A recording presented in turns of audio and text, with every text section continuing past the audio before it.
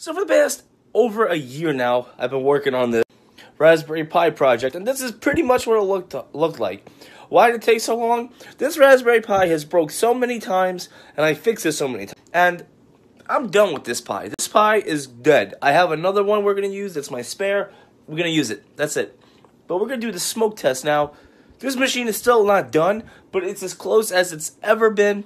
And what I'm just going to do is try to turn it on. So first I'm going to swap the Pi out, clean up a little bit, and just try it. I burned the software last week. I have a terabyte hard drive I'm going to put in this. Let's just try this out. Alright, so I actually got pulled away for a little bit, but the smoke test was a success, and I'll show you guys. I replaced the Pi, and when I turn it on, boom, we have activity. And my USB hub over here turns on. Working, I got the external hard drive working with a terabyte of games. I'll show you guys what I have exactly running on this thing right now. We'll get into a game. Now, one of the things I wish I showed you guys in a few seconds ago when I couldn't get the Pi to work, because when I remounted it to my bracket, the GPIO pins that actually have external power you can mount was sparking and shorting on the metal. So I actually used a rubber band in between the GPIO and the metal bracket to stop it. That's just a solution, a temporary solution for now. Later I'll use like a hot glue or something to kind of use the space. But right now I got it working. I want to reconfigure this thing, but right now it is working. Hang on. That first controller needs to be, the number one needs to be lit for it to actually. And there's another issue in how I can't go between game selections. You know, the way this would work is if the one was solid and it's not working. So I fixed it. For some reason, the number one is not staying lit, but it is working. But the next few things I'm gonna do, I already connected it to Wi-Fi and it updated everything. But the next few things is you guys see a few fans up there and everything. So I'm going to put some fans up there, connect them to the GPIO pins so there's constant heat. I'm also going to put some heat, oh my god, what the fuck's it called? Arctic paste on the CPU and everything so it doesn't overheat, because this thing is performing a lot. I'm also going to overclock it, so I'm definitely going to need a thermal paste to keep the CPU and video engines cool down. Okay, now the number one's staying lit, and I can scroll through the menus. We got some pretty cool. I picked this pixel theme. I really like it. Yeah, Nintendo 64. I actually have some games I mainly put in here. It actually does not handle the 3D games very well. I'm gonna start Super Mario 64 here to give you a little example.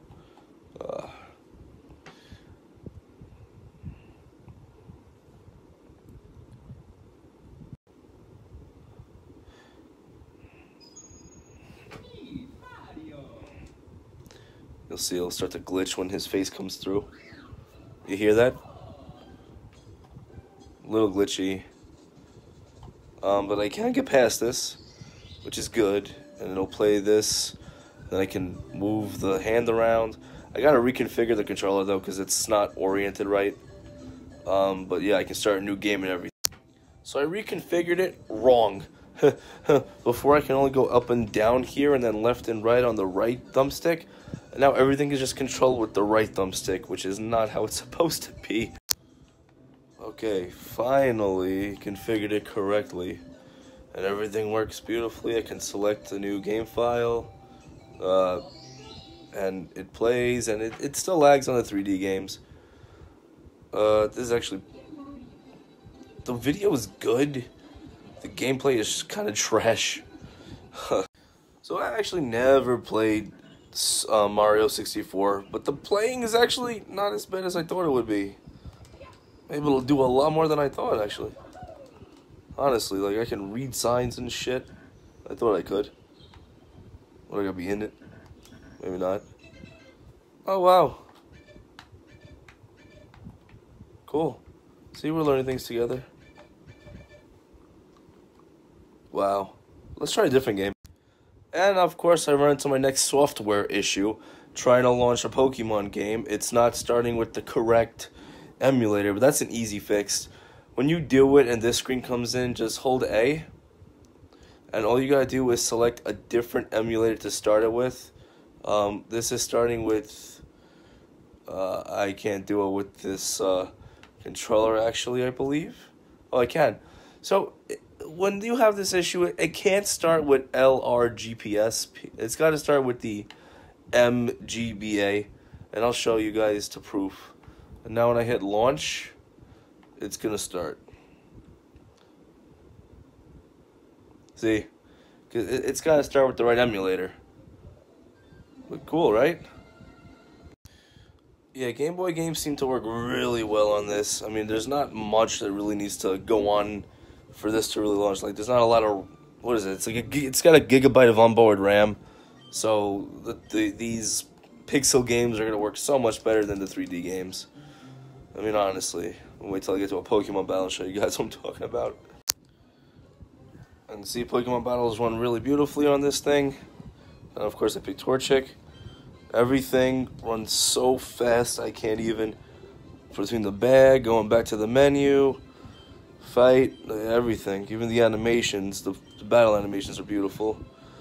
And on my 4K TV, running at 120 frames per second, this is, I'm sorry, with the refresh rate at 120 hertz.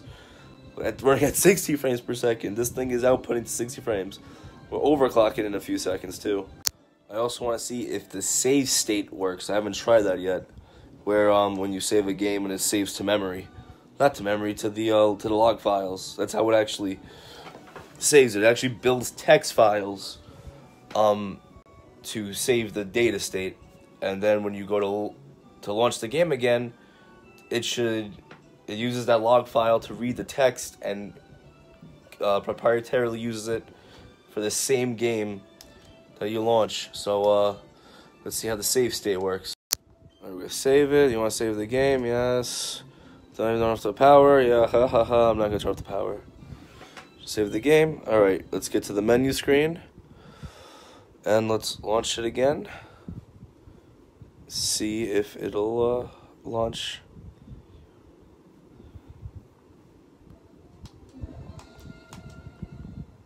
Boom. Wonderful.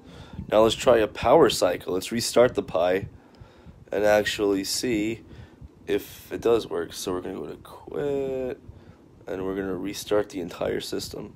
Restart. Yep, I'll be back when it turns back on. Also show you guys all the emulators I have on here. I got the Amiga, Apple, Dreamcast, Game Boy, all this stuff. I also have Commodore 64, but I didn't load all the games on here yet. But let's get into what I'm trying to do.